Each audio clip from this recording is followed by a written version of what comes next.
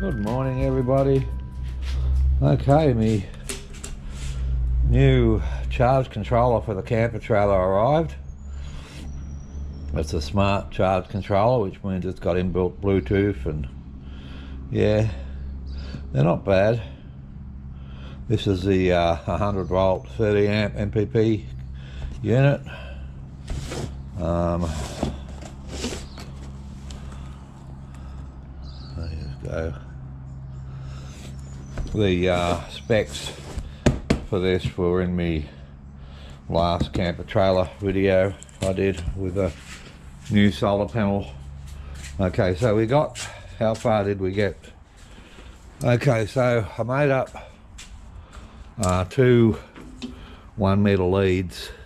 It's a bit long for this side, but it's perfect for the other side.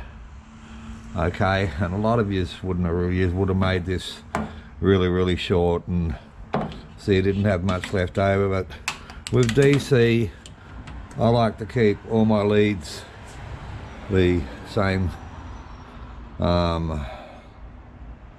length. Okay, it's just something I prefer to do with DC, so we'll tie that up there so it's not in the way. Okay, so you can see the difference in size between the 20 amp one and the 30 amp one.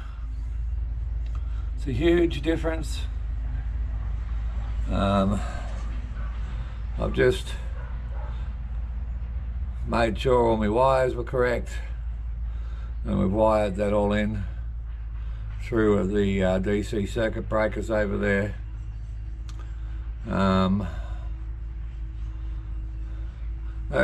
That fuse box down there, those 3 fuses, by the way, are for the outside pump, cigarette lighter outlet, or 12 volt outlet, and the outside light over the tap over here.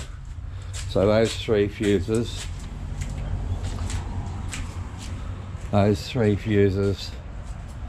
this light, this pump, and this outlet, all on the left side of the trailer, as we call it, the passenger side over here, but in America, of course, it's the driver's side. Alright, so I've just got to finish my connections at the top. I just aimed the wires to make sure I got all the right ones.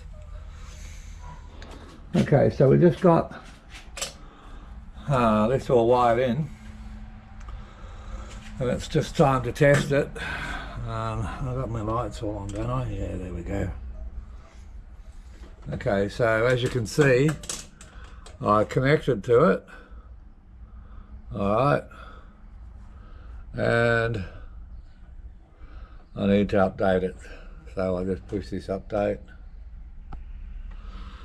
and I gotta just sit that down and let it update. You can see what it's doing over there while it's updating.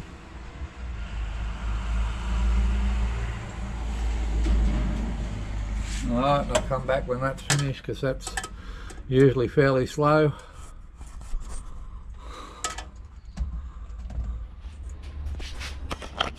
Lens cap off, Chris. That helps. Okay, so that updated. Firmware update, latest version. So we hit continue.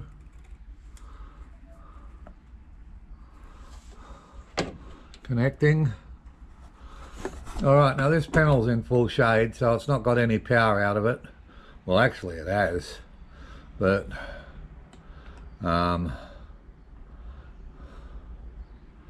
I mean, there's no power in the panel. It's absolutely in full shade. This is just updating and testing to see that it's all working, and it is. It's actually bringing in 2 watts. Amazing, 3 watts, considering it's underneath my veranda. So that's it. That's got that wired in and working. So all I've got to do is cover everything up.